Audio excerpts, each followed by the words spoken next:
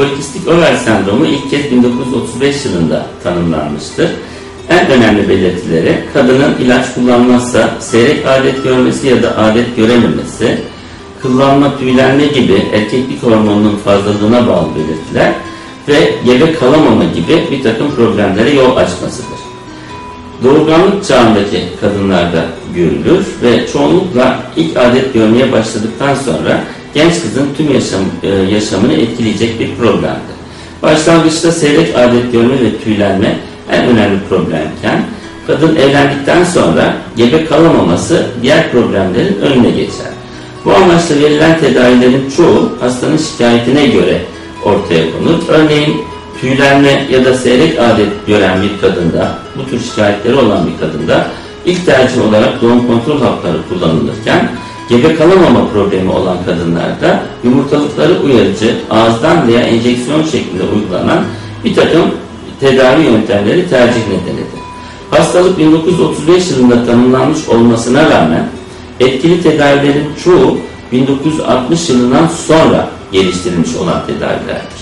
Bu aradaki sürede, yani 1935 yılından 60'lı yıllara kadar kadınların çoğuna gebe kalmaları ya da diğer problemlerin çözümü amacıyla cerrahi tedaviler uygulanmış ve ne yazık ki bunların da bir takım yan etkileri ortaya çıkmıştır.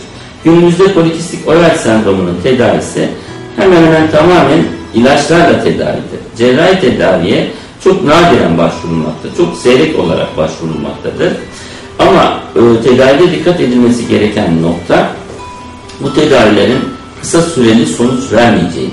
Gerek doğum kontrol hapının kullanımı, gerekse yumurtalıkların uyarılması gibi tedaviler en azından birkaç ay süren tedavilerin sonucunda sonuç verecek olan işlemlerdir. Tüylenmedeki azalma en az 3-4 aylık bir müdahaleden, 3-4 aylık bir tedaviden sonra sonuç verir ki ilacı bıraktıktan sonra şikayetlerin tekrar etmesi de kaçınılmaz olarak karşımıza çıkar. Yine aynı şekilde yumurtalıkları uyarıcı tedavi, ilacın dozuna, kadının yumurtalık cevabına bağlı olarak hemen ilk ayda sonuç vermeyebilir. Hatta ağızdan ilaçlar denilip daha sonra enjeksiyon şeklindeki ilaçlara geçilmesi gerekebilir.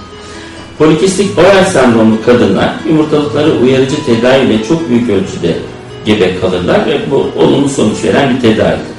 Ama sonrasında dikkat edilmesi gereken bir takım noktalar da vardır. Örneğin bu kadınlar gebe kaldığında gebeliğe bağlı şeker hastalığı geliştirme riski daha fazladır. Yine aynı şekilde ileriki yaşlarda polikistik over sendromu olan kadınlarda şeker hastalığı, kalp damar hastalıkları gelişme riski de erkeklik hormonunun fazlalığına bağlı olarak daha fazladır. Aynı şekilde eğer yeterli tedavi yapılmazsa rahim içi kanseri riski de bu kadınlarda daha sık görülmektedir. Bunun önüne geçebilmek amacıyla polikistik over sendromlu kadınlar eğer şikayetleri varsa hayatlarının uzun bir döneminde, uzun bir süresinde tedavi almak durumunda ve doktor kontrolünde olmak durumundadır. Eğer kilo problemi varsa kilo verilmesi ya da kilo alınmaması da diğer yan etkilerin önüne geçecek önemli bir tedavi basamağıdır.